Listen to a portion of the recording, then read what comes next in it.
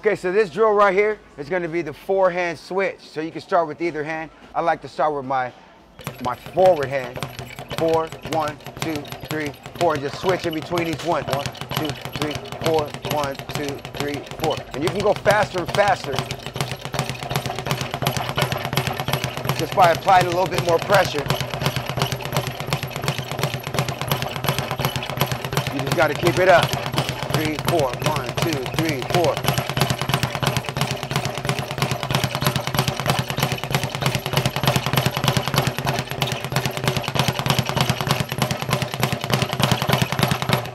Just like that, y'all. And so right about now, I'm gonna bring my boy Greg in so he can show you guys another drill. Check this out. Okay guys, this is what we call a cutback. This is the next progression from doing your standard rhythm beat right here, okay? What you wanna do on this one is you're gonna go fist, wrist, fist.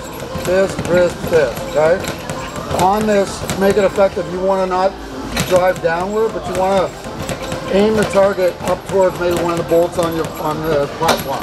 So starting off here, fist, wrist, fist. I'm not bumping. If you notice it, I'm hitting it on this side. So I'm just bumping it. I'm not trying to cut back really hard. Just bumping it. If you have problems, just try starting off by catching it here, going back down, but just fist, wrist, fist. So it's not as easy as you think, and you've been doing speed bag for quite a while, so you're looking at hitting with the fist, driving upward into the platform, coming back hard. So it's up, up, not bang, bang, down, down. Upward, upward. You're just tapping a little bit. Fist, wrist, fist, wrist. Start to get it. Well, you guys saw what we did in the last one. We were doing the cutback right here. Okay? Where you're doing the wrist. If I angle a little bit, you see that I'm hitting on the back side of the platform. On this next one, doubles, we're moving, you want to load the backhand higher than the other one, and have a pace between it. So as I'm doing it, I'm hitting, but the second hit comes on the other half of this peg. So I'm going here, and boom, right, and a reload. All right, so this is his challenge. So you may not get it today, but we're going to come back with this and check him doing it. We'll try to do a live one, and that's what we're going to be doing together, just passing back techniques. So his first rhythm, he started off with the ones that you guys are doing, right, standards. You then add a cutback. See how I can get that? You start developing a rhythm. And then I'm going to add the double. So you hear that rhythm? Add the double. So I'm going here.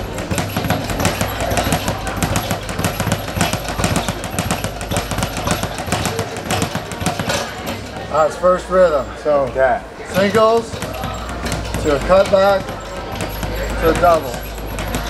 Singles. You can go any beat you want. Alright. And then start adding your singles. You can switch up. All that good stuff. Alright. Let's try it. So I've never tried this before. New. Brand new to it, so I'm going to go ahead and go just like you said. Boom, bam. Little sloppy, but picking it up though. Once you get this one, this is the one that's going to give you a lot of speed in your punches. And there's a great application, and we'll show you as a bonus at the end on how this works in your punching, your sparring, going your jab cross with more efficiency and more speed. Yeah. Okay, a little bit of a breakdown with this. When you start off with the speed bag, you're starting off with the rolling of the elbows. You're keeping an inside V so that it comes back at you. As you get better, this starts to straighten out, okay? And you should be working it out so now you're at your jabs and your crosses with your straights, full length, and rotating through. Everybody knows jabs and crosses, but that principle of rolling and not dropping your hands, this is one of the biggest problems that people have, right, when they're boxing. Is when we're coaching, they throw and they bring their hands back to the front pockets, leave their eyes open, their face open, everything like that. Okay, so second one we were talking about, was this double. This is my favorite thing. So if I have Bizz and he's throwing a jab cross at me, okay, that's typically the way you see a jab cross come in. He's throwing jab cross, okay, you can see how they're sticking it. So you got 1, 2, boom.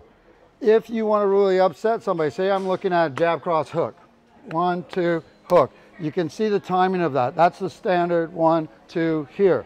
If I take the application of that double right here and I throw it from here, okay, and I go pop pop, you get that pop, pop, pop. So you can really accelerate and throw those almost as a double at the same time. So throw those out like the double. Yeah, both. They both launch at the same time. Pop, pop, good.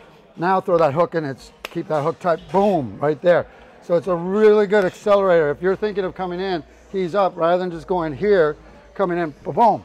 And you could switch sides on this as well. So you can cut in, boom, boom, you can cut angles. There's a really quick entrance to rattle them. So if his hands are up here, he's up here, and I'm coming in, it's different. It's a different appearance than a standard jab cross, right? It is. It allows me also to close the gap. So if I'm in here, I could hide under it, boom, boom, and already be here and delivering.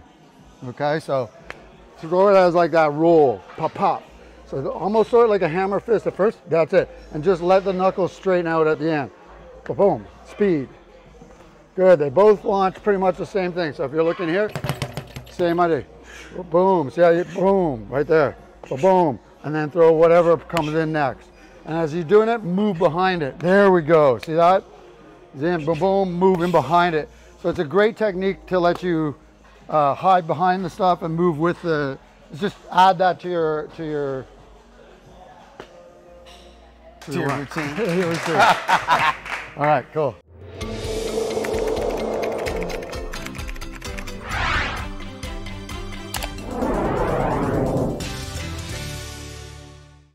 Pop, pop, pop. So you can really accelerate and throw those almost as a double at the same time.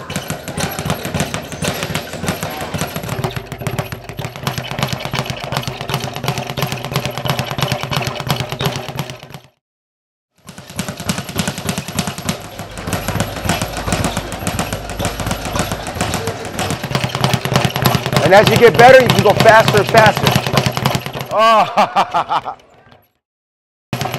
Then you can go single hand like this. You just got to keep it up. 3, 4, 1. The man right there, y'all. He's already catching it. He's already catching it. Oh.